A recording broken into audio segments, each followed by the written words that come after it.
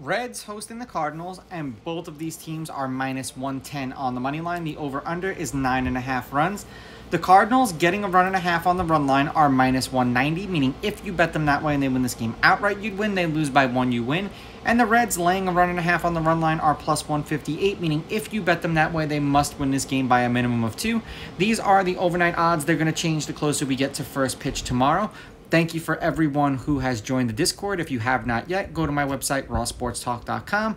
Click on the membership tab, and you'll see the membership that's $14.99. That's the one that has my Discord. It'll have my best bets. So far for the MLB today, I am 4-0 and probably going to go 5-0 as long as the Giants bullpen doesn't blow the lead tonight.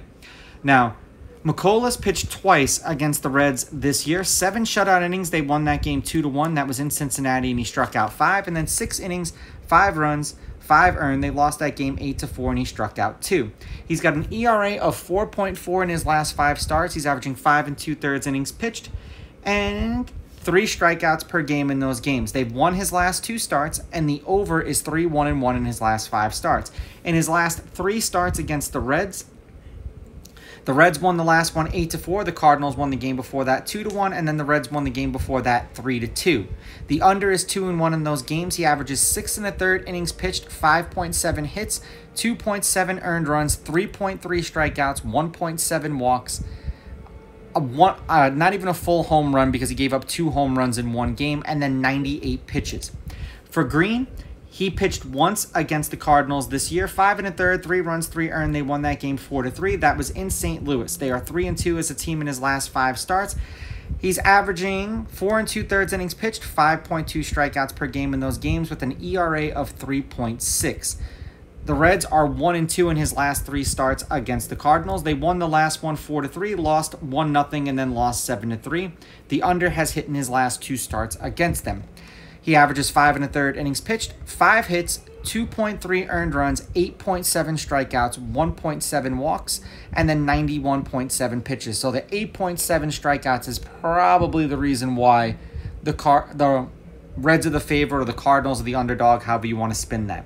Head-to-head, the road team is on a 4-game winning streak. The road team is 7-3. The Cardinals are on a 2-game winning streak. These teams are 5-5 against each other in their last 10. The underdog is 6-4 on the money line, and the underdog getting a run and a half on the run line is 8-2. There have been 4 one-run games in their last 10 meetings. The over is 6-4 in their last 10, and the over 9.5 runs is also 6-4 in their last 10. And for those meteorologists in the crowd, the wind will be blowing out at 5.8 miles per hour pretty much for the duration of the game, so it's not going to be anything catastrophic to the outcome of the game. The last 2 games they've played, the Cardinals have won 4-3 and 9-4. The 2 previous to that, the Reds won 4-3 and 8-4.